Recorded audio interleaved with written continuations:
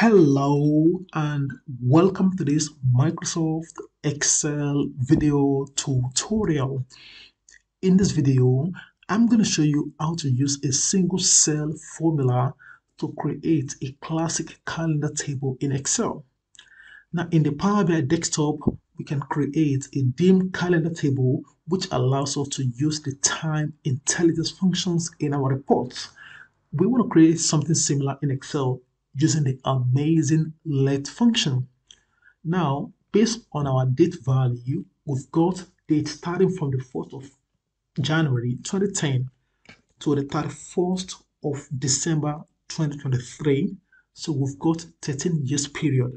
Now, it is assumed that our fiscal year starts on the 1st of April of the current year and ends on the 31st of March the following year. Now, based on that assumption, we're going to create the amazing calendar table using a single cell formula in Excel. So, without much talking, let's dive in. So, I'm going to come to cell B2 and I'm going to type in the let function. Now, the first thing I want to do is to store all this date value into a name called dim date.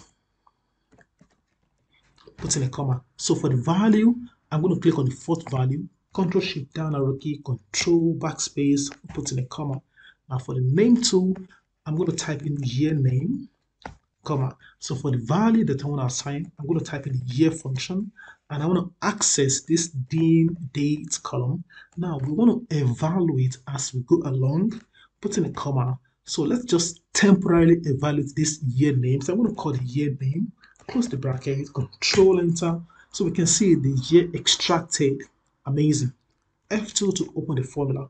Let's delete the year and the backspace. Now for the name tool, I'm going to call this one month underscore number, and I'm going to call the month function, and I want to access the dim date, close the bracket, comma. Let's call the month name. Okay, let me just rename this month number. So this is going to be month number, close the bracket to evaluate, Control Enter. So we can see we've been able to extract the month number using the month function. Double click the formula, get rid of the month number, delete the closing brackets. Now the next name that I want to provide the name for is going to be the month name itself. So for the value, I'm going to use the text function. Now the text function requires the value. So that's going to be the dim date, put in a comma. Now for the format, we want to actually extract the month number in an abbreviated format. So inside double quotes, MMM, close the double quotes, close the text, comma. Let's evaluate the month, close the bracket, Control Enter. So we can see the month name fully extracted in an abbreviated format. F2 to open the formula. Get rid of these, delete. Now for the name 5, we want to calculate the standard quarter. Now in the Power BI desktop, we've got a function called the quarter function, DAX function, but in Excel, we do not have anything like that. But before the quarter function came on board, we can use this amazing round up function. Now the round up function is going to take two arguments, number and num digits. So for the number, I'm going to call the month number, divide by 3, and then I want to round to 0 digits, close the bracket, comma. Oh, oops, I forgot to specify the name for the quarter here. So, comma. So I'm going to call the quarter, close the bracket, comma. So this is going to give us the standard quarter, okay? Month of January to March is going to be quarter 1.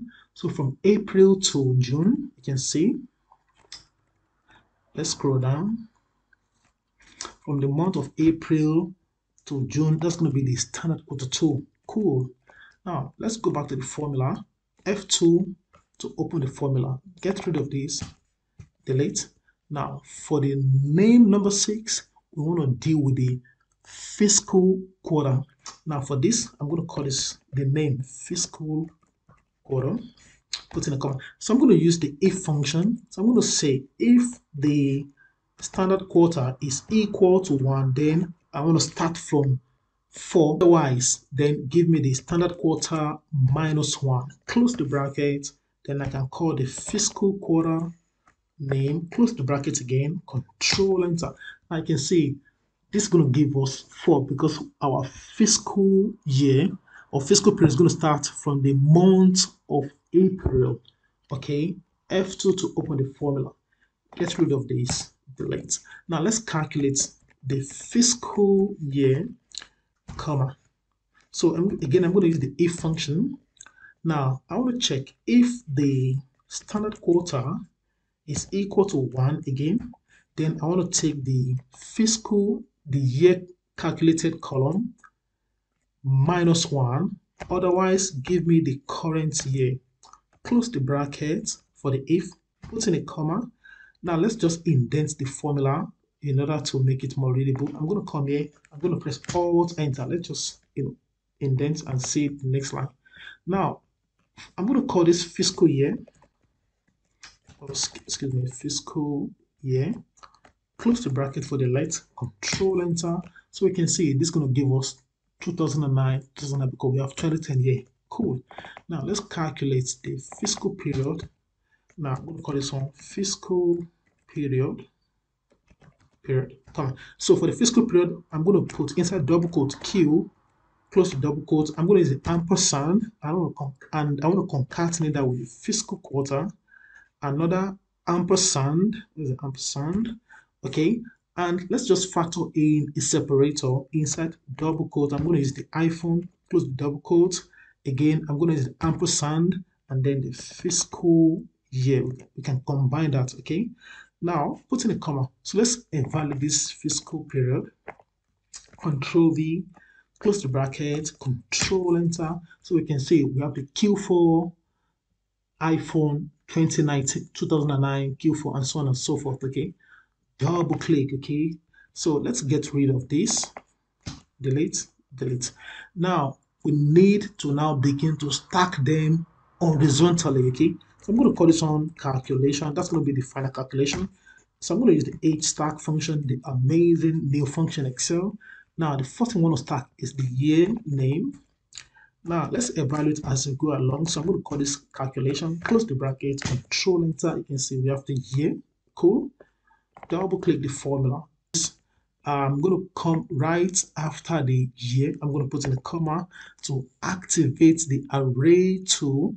And I'm going to type in the month number there. Control enter. You can see that in column C. Cool. Double click in cell B2 again. After the month number, put in a comma, and that's going to activate the array 3. So we want to call the original month name. Control enter. You can see we have the month of January. When you scroll down, we'll be able to see February, March till December. Let's go up and let's go back to the top cell in cell B2, F2 to open the formula. Now, after the month, put in a comma carefully, and that activates the array number 4. So for the array number 4, we want to call the standard quarter. Control enter. Okay, you can see we have the standard quarter. Double click on the formula. I'm going to come after the standard quarter, put in a comma, and that's going to activate the array 5. So we want to start the fiscal quarter. Control enter. So we can see the fiscal quarter starting from the quarter 4. Okay, now come to the top cell again. We want to start the fiscal year. Put in a comma. So call the fiscal year. Control enter. So we can see the fiscal year. That's cool. So the final one is the fiscal period. Double click the cell B2 again, the top cell. Come after the fiscal year. Carefully put in a comma. So we're going to call the fiscal period. Control enter. And that's amazing. So we can see from the date value in column A, we've been able to extract the year, the month number, the actual month name, the standard quarter, the fiscal quarter, fiscal year, and the fiscal period. Now, this is exactly what we can create in the Power BI desktop using the calendar DAX function, and then we can use the year function, the month. Now, in this case, we're going to use the format function in the Power BI desktop. We can use the quarter function here. And then for the fiscal quarter and the fiscal year, we're going to use the same if logical function. And of course, for the fiscal period, we have to use the same ampersand. So this is basically how we can use a single cell in cell B2 to create the classic calendar table in Excel worksheet. I hope you enjoyed this video. If you do, please like, share, comment, and subscribe to this channel because there is a lot to come. Thank you and bye for now. Cheers.